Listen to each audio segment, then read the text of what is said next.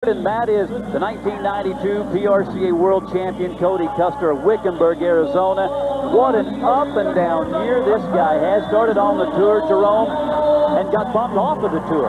Couldn't stay in the top 45, but when he went to the minor league Challenger Series, he did kick some butt. Oh, he did, and he come back like wildfire. And starting to look like the old Cody Custer. You know, when this guy was in his prime, I think he could ride with the best of them.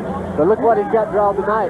Go to Yellow Jacket, Bucking Bull of the Year, Tuff. He's the Bull of the Year, and I talked to Cody right before, and he said, I'm more excited to be here than I have been in a long time. He said, I guess if you take something away from me, he said, you appreciate a little bit more. He said, but I said, well, how much longer are you going to do this? And he kind of rolled his eyes. He said, I'm not going to say.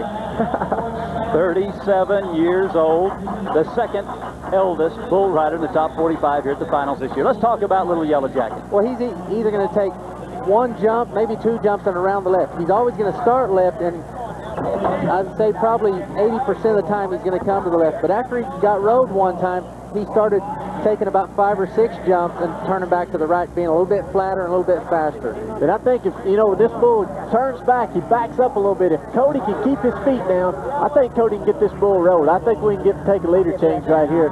This is the guy I think can get this bull twisted. And what a way to start off a 4-day weekend in Las Vegas by riding, the world champion Bucking Bull.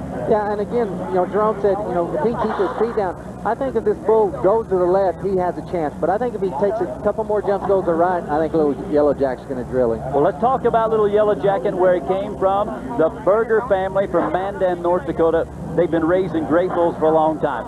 Yellow Jacket is a PRCA World Champion bull, sired Little Yellow Jacket. Locomotive bred, Moody Blues. Talk about some bloodlines. Here's a bucker. He's going to the right. Oh. Well, you guys called it. Tough break for Cody Custer, though. And, just a great bull. And, that bull went to the left all year long. And then when they rode him, when he went to the left, he started going to the right.